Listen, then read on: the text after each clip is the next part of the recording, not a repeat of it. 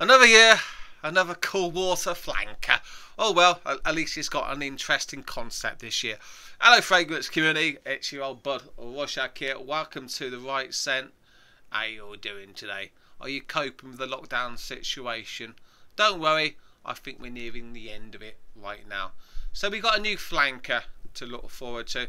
And if like me, you're a big comic book geek, this one might have tickles your interest. You might be wanting to go down to your local department store and have a sniff and see if it smells a little bit better than the disappointing Cool Water Intense that didn't actually smell like cool water at all. So what's going on with the flanker here?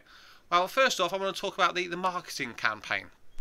The association with Aquaman, obviously, even I can get that one. You know, Aquaman, a guy who likes to hang around the taverns down the docks. A salty fella is Aquaman, and Davidoff, cool water, a perfume with vibes of the sea. So I do get the tie-in, but it seems to be a little bit too late, really, to get on board the Aquaman hype train. The movie was released in 2018.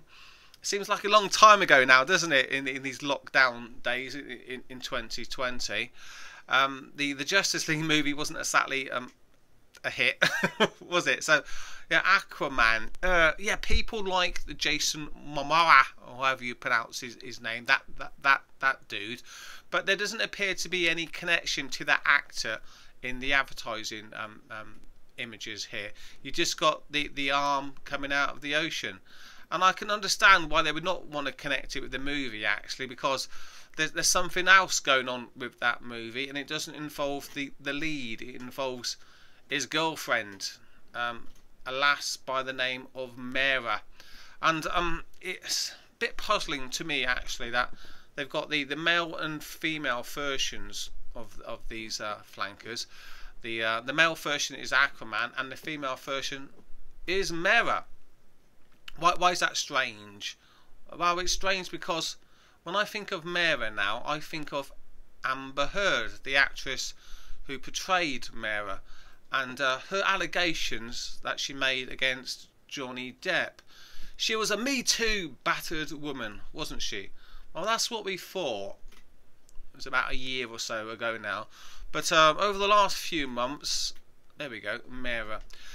Some unsettling truths about the actress have been revealed, and it wasn't so much of a battered Mera, it was more like a battered sparrow situation that was going on there. So yeah, I don't know if there's going to be too many ladies who want to smell like the lady who beat up Johnny Depp and then lied about it, you know, allegedly.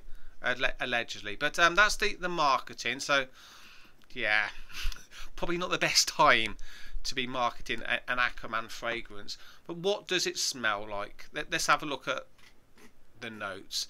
And I'll leave a link to the article down below. There's some waffle about Neo Cologne. I don't know if that's actually going to be a thing or it's just, you know, marketing. And it's all about the modern statement of masculinity and virility and stuff, blah blah blah. But what are the actual notes? Let's have a look here. All right. So the male version first. Woody Neo Cologne. The openings, a burst of mandarin, so some citrus, black pepper. Then we've got some wood on the notes. Let's have a look at the official notes. Green mandarin, black pepper, guaric wood. I hope it doesn't get too far away from the regular Cool Water vibe, like the Cool Water Intense did. I want my cool water to smell like cool water. And as a comic book geek, I'll definitely be checking it out. Hopefully it's good. I do want to purchase this one. So the female version, the Mera, the unfortunately named Mera version. What's that one all about? Let's have a look at the notes. I'm less interested in this one, obviously. Flower petals, green mandarin, magnolia, and tuberose.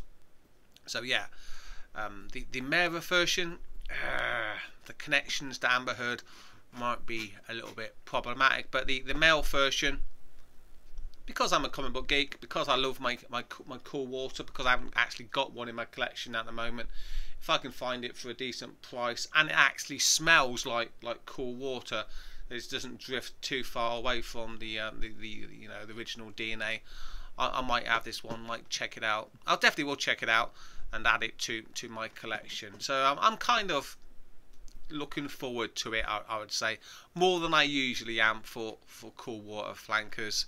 I do love my comic books. Well, I love them as they used to be, and I love cool water as it used to be. That's what happens when you get older. You like things as they used to be, and you start to lament what they are now. Hopefully this one smells like cool water. But that's my take, and I'm looking forward to hearing your take as well. So let me know what you think about this. Are you excited about it? Please let me know in the comments down below. Thanks for checking out the vid. Please like and subscribe if you'd be so kind. Take care, and I'll smell you all later. See you guys. Bye.